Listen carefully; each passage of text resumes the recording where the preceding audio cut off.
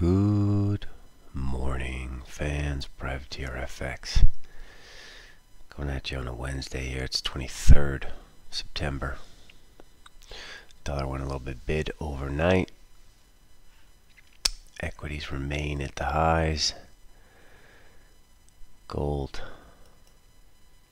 bang. Going to be some pain in gold today. Below 1886. I feel like we underperformed in gold here.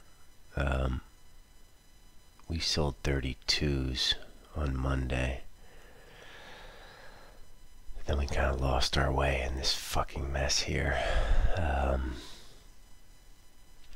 Let's take a look on the dailies. We'll get a better idea on what's going to happen here.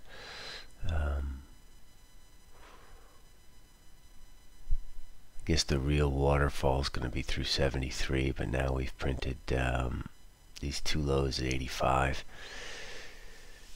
I'm going to have to give this a little bit more thought, whether we're going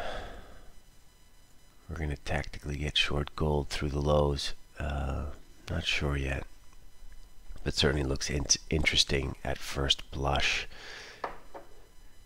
Never super comfortable when these dollar moves happen in Asia. You just don't really trust Asia in FX, unless we're talking about Asian currencies, right? I trust Aussie, Kiwi, Yen in Asia. I trust those moves, but some of the other moves I typically don't trust because it's usually just clearing stops and there's no real interesting volume behind it. Anyway, same low. Let's see how that goes. Euro finally slipped down through. Choppy yesterday.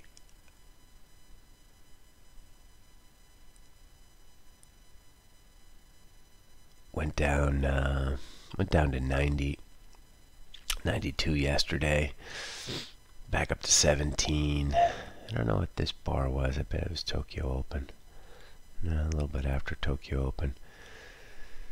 I didn't see any news. To be fair, I didn't really look too hard about the Asian session dollar-wise. Let's see.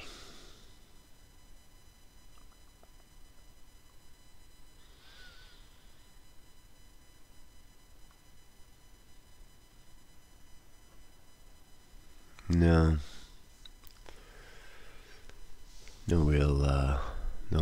real news. RBNZ last night, as expected, kept rates at a quarter.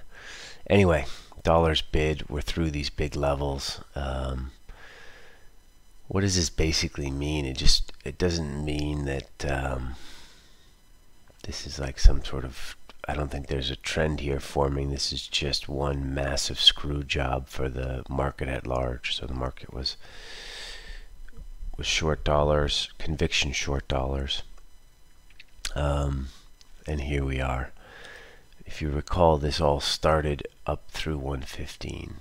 So there are still guys who are short dollars, and they're not super twitchy yet.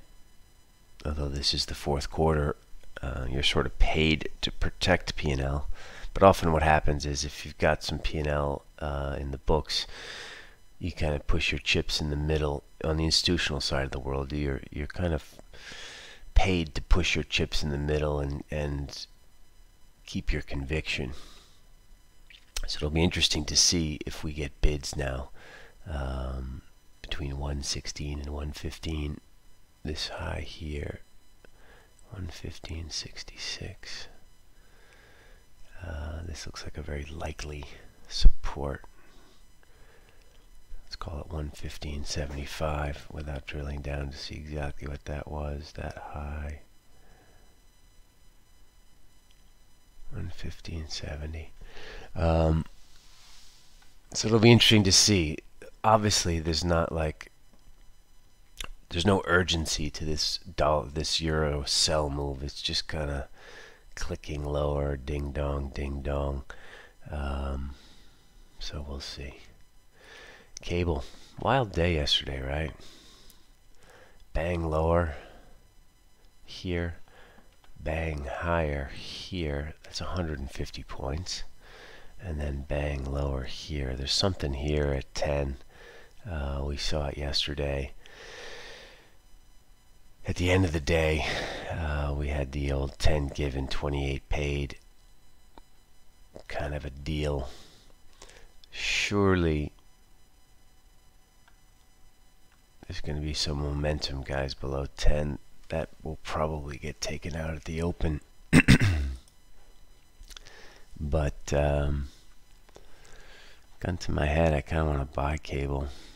No real area in mind to buy cable, but perhaps first let's let these lows get taken out and maybe buy back through if it's a failure down there. Dollar Swiss has broken the key 92-cent number. Impossible to trade dollar Swiss. Don't even look at it. It's a nuisance. It's a migraine. It's a menstrual cramp.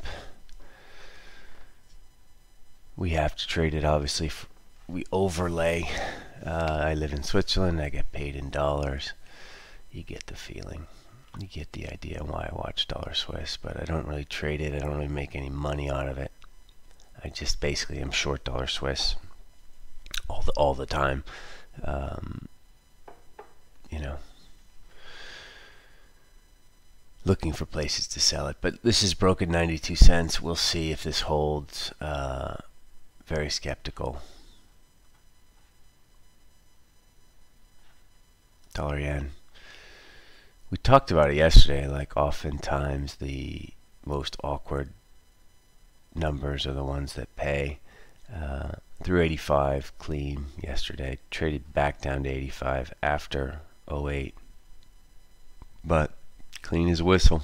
I mean, if you're long dollar yen, we bought through 85s and we just kind of sold them at the figure. Took some money there. But, you know, if you put that in your trend book, you're just, now you have a stop at break even, and you just see, let the trade winds flow here. Let's see what the price is going to do. But it's funny how that works, you know.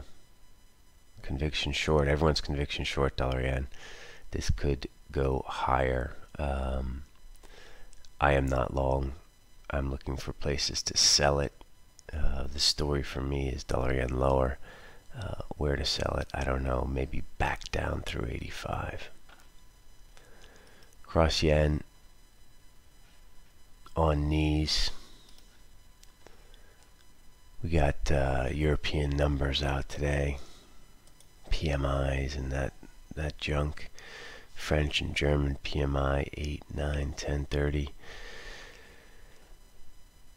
European-wide services and manufacturing. U.S. manufacturing and services as well. And then we got Powley today. Again, testifying. A couple other FOMC Muppets bebopping around.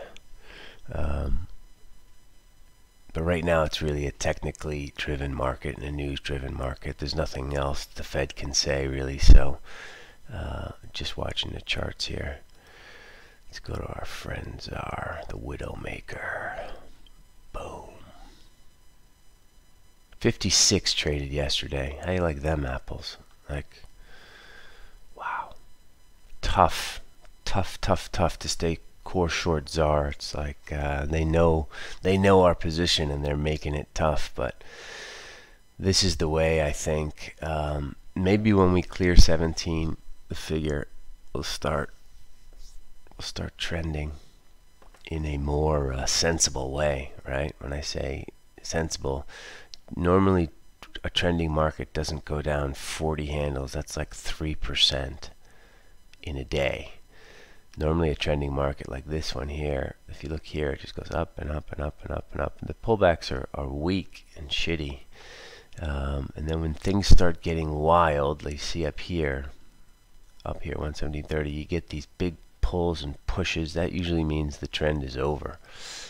What we're looking for is this kind of a thing. Zzz. No pullbacks. Yesterday we got pullbacks, ball kicks, whatever you want to call them. But we're stubbornly sticking with the idea that the ZAR, South African Rand, is going to get fucked. So we add through 17 the figure. Dollar MEX, same story. A little less vol, dollar MEX. Higher overnight just with dollar strength. The chart's not great in dollar MEX. I'm not really sure. We drew this yesterday. I wonder if this... yeah, just basically nipping through this. Dollar MEX we find is sort of the same story, right? It's just should go higher, but we don't have as much conviction as we do with dollar ZAR. But anyway, looks like it's turned. She looks like she wants higher. Aussie smoked Euro Aussie through 163.55 last night. Kind of annoyed we didn't get to trade that, but orders were not in. Not super clean. 63 paid, 16 given. But Aussie and Kiwi on knees. RBNZ created a little bit of nonsense there. I don't know what that blip was, but they did nothing. Nothing they can do. They're cornered. There's a rat in the kitchen. Where am I gonna be? I'm gonna take that rat. That's what we're gonna do. We're gonna take that rat. 66.01. 98 the low last night. If stocks turn, and this could get some legs in the downside. We'll see. What else? Stocks.